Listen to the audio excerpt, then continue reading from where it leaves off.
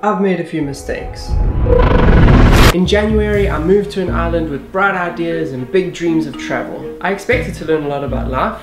I was leaving home for the first time, leaving my family and friends behind, but I wasn't prepared for what was about to be thrown at me. Remember Rusty? I bought Rusty under the panic of everybody looking for cars when we arrived. The seller promised me the world, fixing some critical things, licensing it, that he had some attachable windows that he could give me, that I could air condition the car for about $300. Air conditioning? Seriously? The car has gaping holes in it. I overpaid, I had to beg and plead for it to be fixed, I had to pay for the licensing, and now I have a car that pours water on me when I drive to work. I then thought I'd replace that mistake with the Japanese car from B Forward. I'd import it at a reasonable cost and sell it for a profit. I did my research, I agonized over it for weeks, and I finally pulled the trigger. So remember Cooper? It arrived with a damaged hatch. The criminals at B Forward had failed to disclose it, but if you look super closely at the pictures, you can see that it's damaged. I was angry, but it wasn't the end of the world. I tried to stay positive and made this video celebrating the car. But the car was making a strange noise.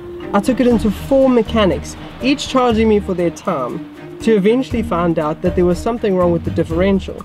The differential is something which is connected to the transmission, and it's so closely connected that you have to replace the entire transmission to fix it, costing thousands of dollars. Thousands! Then I get back from Cuba and the roof is sagging like a wet nappy. Absolute disaster car. The disgusting criminals at B Forward claim there was nothing wrong with the car when it left. Now I'm no car expert, but come on. I now have to sell this car for 1/3 of what I paid for it. Do not touch B Forward with a 10-foot pole.